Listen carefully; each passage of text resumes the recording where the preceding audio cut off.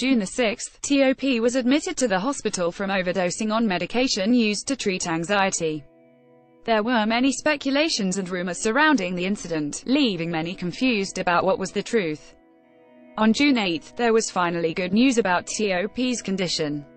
He had regained consciousness and recognized his mother. Prior to the incident, T.O.P. was investigated for marijuana usage that took place back in October 2016.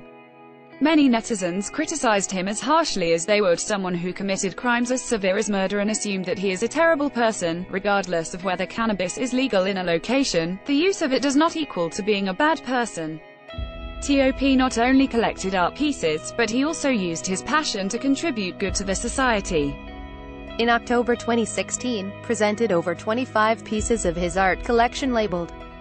A portion of the profit went to donations towards struggling artists. I hope young Asian artists, who are in a difficult situation, will work in a more stable environment, T.O.P. said through his agency.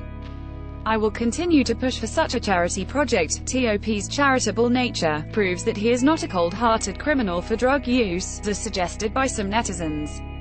As the doctors indicate, right now it is most important that T.O.P. gets the mental health treatment he needs.